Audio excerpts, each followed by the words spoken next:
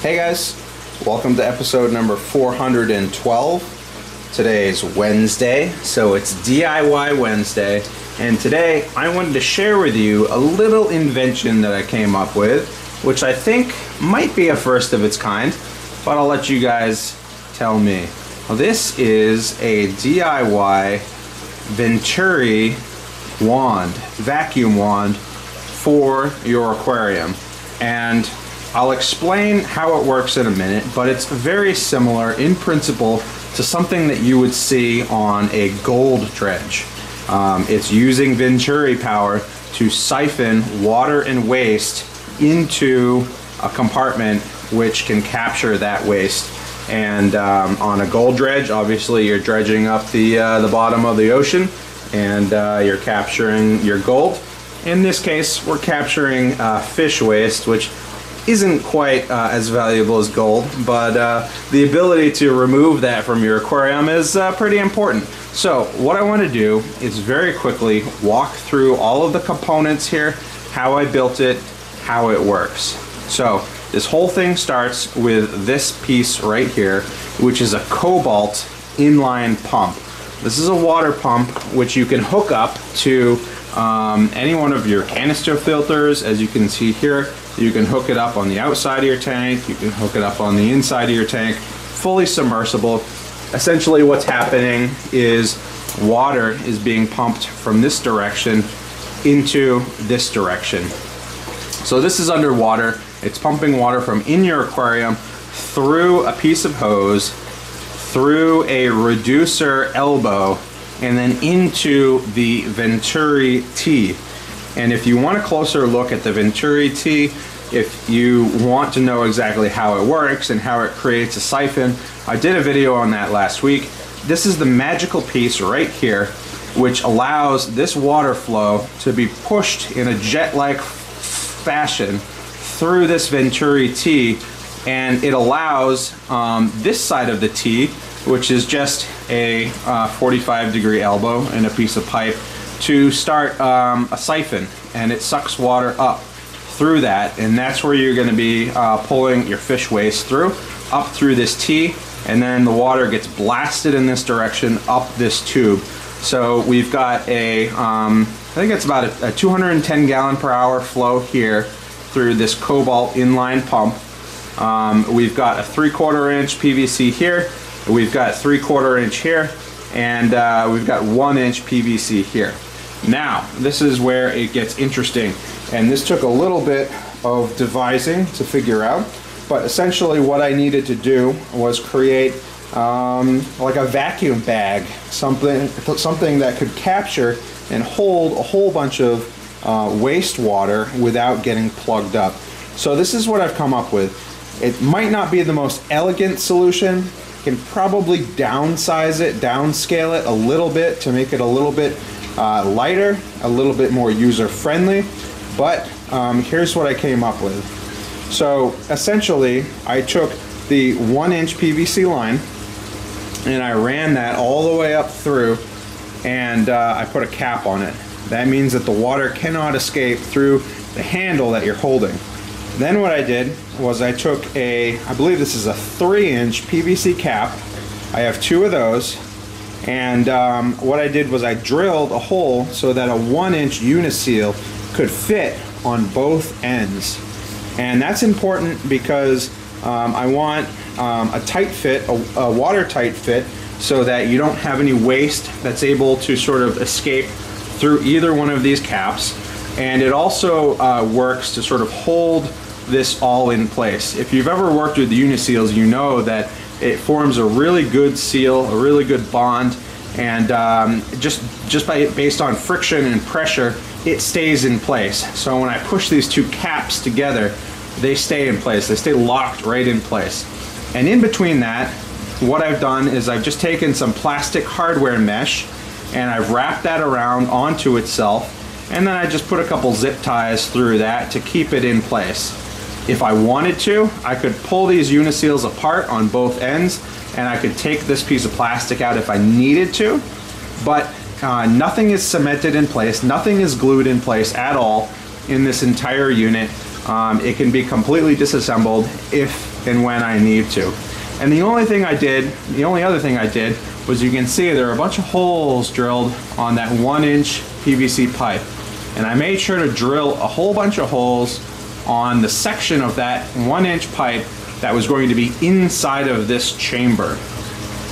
So this is our chamber for our waste, and the only other thing we need to do is take some blue bonded filter foam, filter pad, along with a few rubber bands, and just wrap this in such a way and attach it with rubber bands in such a way that we have a chamber which doesn't allow any of that wastewater to get out.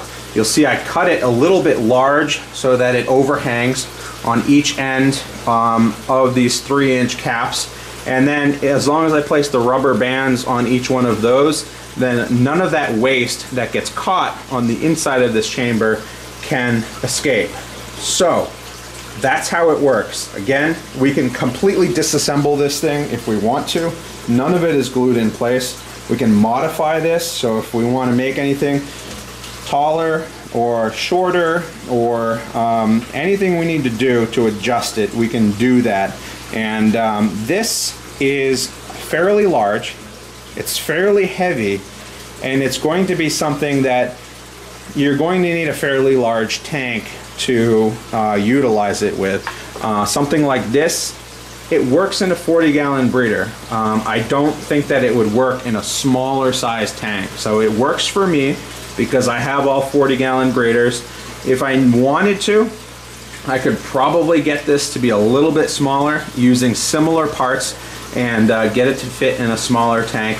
But for me, this works. Again, I have bare bottom tanks, so again, this works. I won't be sucking up any gravel or sand in the process. All I'm going to be sucking up is the fish waste on the bottom of my aquarium.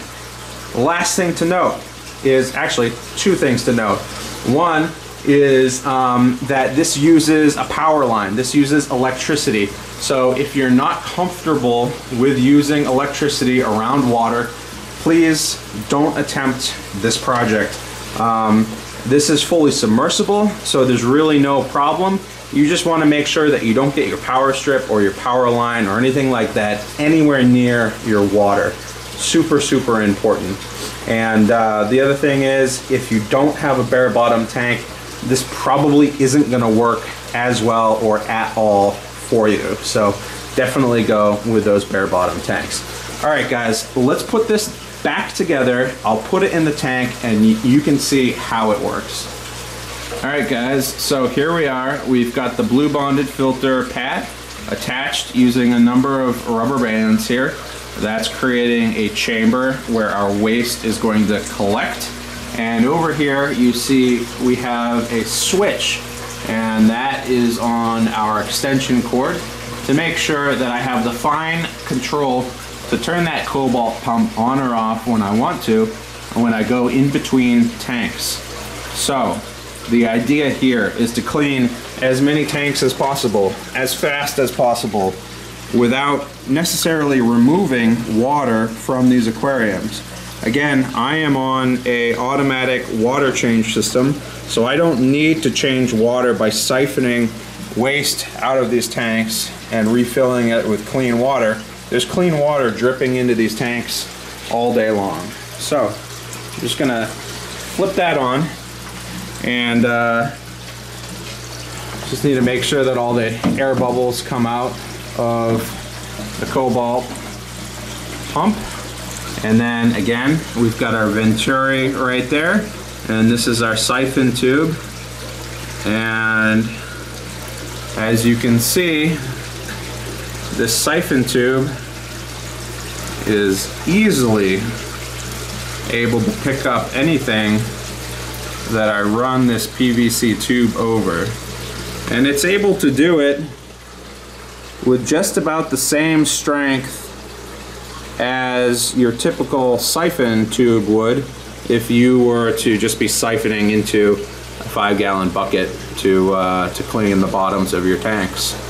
So I've tried this, and I was able to do all 8 of my 40-gallon breeder tanks and I was able to do it without stopping. I was able to do it without changing a filter pad, and I was able to do it without impacting the water volume in any of these tanks. And then at the end of the day, all I had was a piece of blue bonded filter foam with a whole bunch of fish waste on it that I was able to just clean. I went to the sink, cleaned the blue bonded filter pad, and then I was ready to go, cleaning all of my fish tanks once again. So definitely reusable.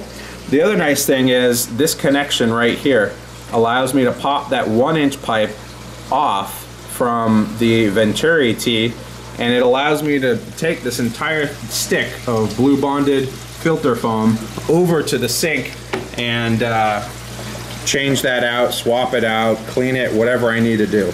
All right, so this tank is now clean, or at least mostly clean for the purposes of this video. I'm gonna shut that off, and what we're gonna do is just pull this out. We'll let it drain for a quick second so we don't make a huge mess.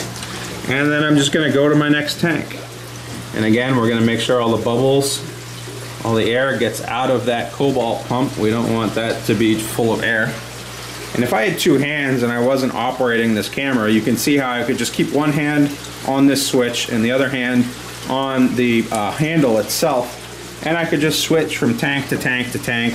And within 60 seconds or so, I can clean each one of these tanks, and then we're done. And the good part about this is so easy, it can be a daily activity.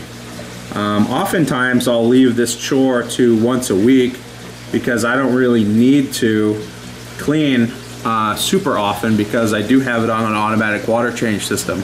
But with this being so easy, I can just do this once a day, make sure that the bottom is completely clear of debris, and then I'm fine, my fish are fine, and everything looks nice and tidy and clean. Sometimes the flow is impacted a little bit if you do have air bubbles or air trapped in the pump itself or in any of the lines. So sometimes you just have to watch out for that. But otherwise, this works pretty well to capture all of the waste, all of the debris off the bottom of your tank. If we can get this to focus, you can see these flakes were fed earlier today, and now they're gone. So apologies for the lack of dexterity here with operating this thing. Again, I've got the camera in one hand, and I'm just sort of scratching this thing around with the other hand to show that it's able to pick anything up off the bottom of this tank. Now, if I was to improve this, the next few things that I would focus on doing is, one, I could increase the power of this pump by getting a stronger pump, like a fountain pump that's able to do 300 or 400 gallons per hour. Connect it in exactly the same way. That would help to increase the siphon or suction strength of this side of the Venturi tee. Two, I would probably reduce the overall size of this vac wand to make it something that's a little bit smaller, a little bit more lightweight, and something that could fit in a smaller aquarium. Because as you can see, this is a 40-gallon breeder, and that's how large this thing is. But it works fine for my purposes, and it actually works great for my purposes, and I'm pretty happy with the results. So anyways, guys, this is like version 4 of a vac wand. I've been sort of playing with this idea throughout the years. I've relied on air and airlift tubes for a long time, but when I saw that Venturi tee, I knew that this was possibly the best answer to the problem. So this is my first attempt at a Venturi vacuum wand. Again, it doesn't replace a water change, but because I'm already changing water automatically, it's perfect for me. So anyways, guys, hope you enjoyed. I hope this sparks your creativity to go out and try to create one of these yourself. If you're interested in buying any of the hard to find parts in this picture, I'll leave all those links in the description below so you can check those out, go buy them yourself, and go try it out, because it does work and it can make your life a little bit easier. So anyways guys, hope you enjoyed, and I'll see you guys later.